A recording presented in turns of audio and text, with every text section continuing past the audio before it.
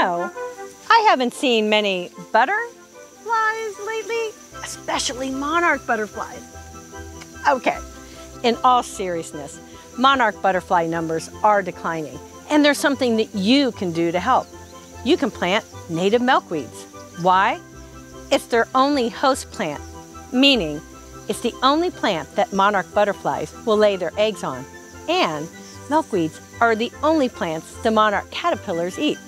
They're very picky eaters. No milkweeds, no monarch butterflies. Some of the most common native milkweeds found here at Fernald Preserve, located in southwest Ohio, are common milkweed, butterfly weed, and swamp milkweed. Oh, and you're going to want to plant a whole heap of milkweed plants. Those caterpillars, well, they're very hungry.